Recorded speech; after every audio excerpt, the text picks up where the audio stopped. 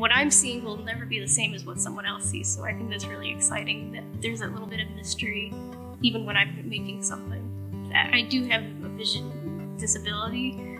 I've always been nearsighted as a kid, and I've had to go through many prescription lenses. They've had to keep upping the prescription every year because my vision would get worse. We never really knew why. We just figured I'm just very nearsighted, however, recently, this past year, I have developed a blind spot in the center of my vision. And after seeing specialists about it, they determined that what I have is actually achromatopsia, which is a form of color blindness. I'm not color blind, I'm just color confused sometimes.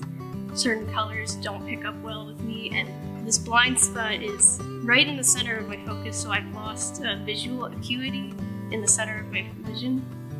And it's the same size, whether I'm up close or far away. So it's just a small blind spot when I'm looking at things up close, but further away, it's taking up all of that. So I'm at the point where I'm legally blind now because I can't see more than 10 feet in front of me.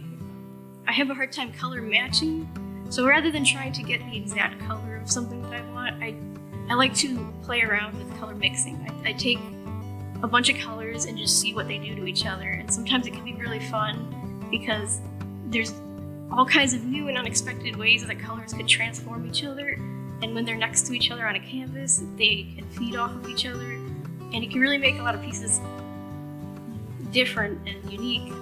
I've been named a CSU Art Merit Scholar, which means the next year, for this 2021 to 2022, most of my classes will be paid for. I'll be a full-time student, and in the spring, I'll be able to install my own art show here at the galleries among my fellow Art Merit Scholars. I drew a lot as a kid, but I don't count the just doodling and drawing in notebooks and stuff. It was when I started going to school and taking art classes that I realized I love doing this.